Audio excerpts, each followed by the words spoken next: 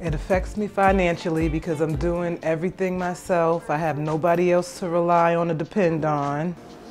It affects me financially because if any of one of my 8 kids need something, I'm gonna give it to them instead of getting it for me. I put myself last always, kids first.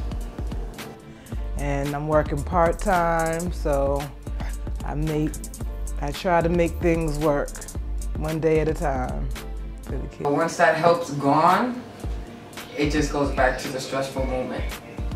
Well, it's a little bit harder taking care of a boy, staying on him. I try to stay on him because I know it's hard for black men out there making it, so I try to stay on him so he can move towards a positive track in life. Boys, they're a lot stronger than girls, so you need a male role model in the household so they could discipline the boys. Boys don't really tend to listen to their mothers. And my daughter, I feel like I have to take care of her more. I got to be more on her as well because she has autism and stuff, so I feel like I have to watch her all the time. I had my mom and I had my grandmother. I had help and stuff as the years went along. People passed away and stuff.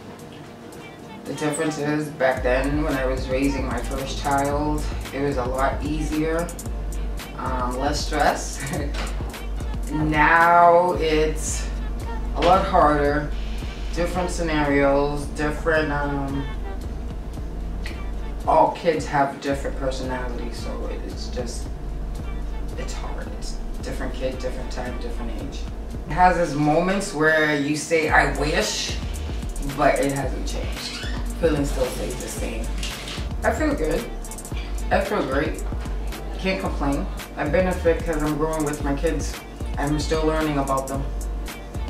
Just take it easy and don't let stress get you. Stress is a killer, and if you need help, just go out and find it or call somebody and ask them to help you.